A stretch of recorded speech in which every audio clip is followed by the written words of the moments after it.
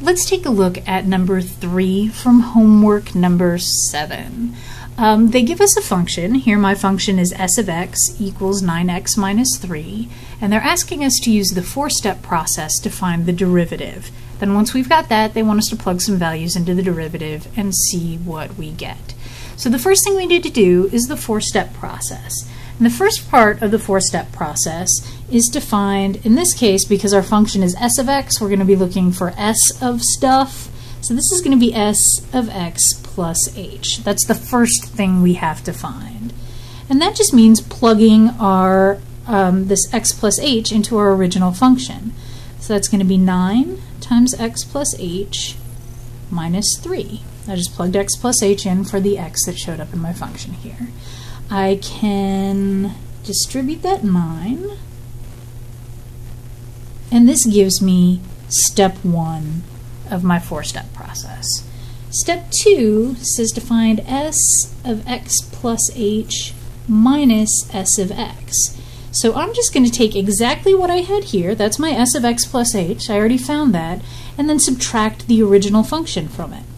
So I get 9x plus 9h minus 3, then minus the original function. Make sure you put it in parentheses. This minus sign has to distribute.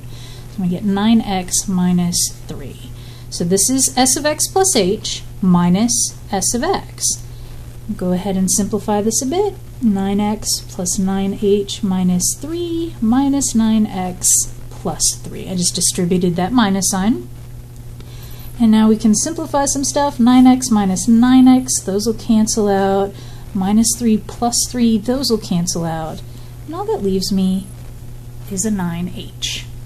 So the third step in the 4-step process says to find s of x plus h minus s of x over h. Well, we found s of x plus h minus s of x in this last step, so that's just going to be 9h, that's this piece right here, over h. And if we simplify that, we just get 9. The fourth part of the 4-step process that's going to give us our actual derivative, and it's going to seem a little bit silly here, but in the long run it's really not that silly.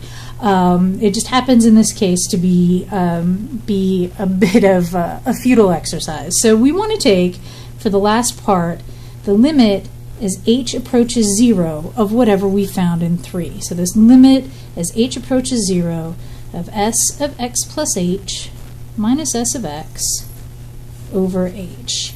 And so for us, that's the limit as h approaches 0 of 9. Now the rule for taking limits as something goes to a number is to plug that number in everywhere you see an h. So go ahead, plug a 0 in for all of the h's. We've done it. There are no h's. There's nowhere to plug that in.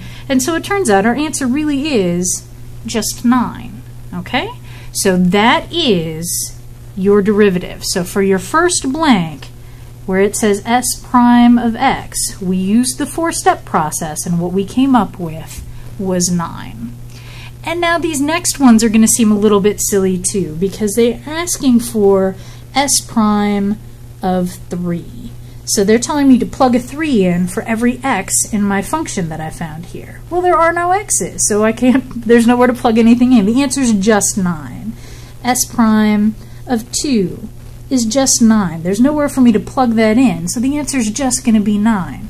S prime of anything is going to be 9 in this case. And so this is a little weird. It doesn't usually work out that way when you're doing the 4-step process, and you'll see that in the next question. But in this case, when we did the 4-step process, we just came up with a number for our derivative. And if you've got a number without any variables, then that derivative, no matter what they're asking you to plug in, is just going to be that number again.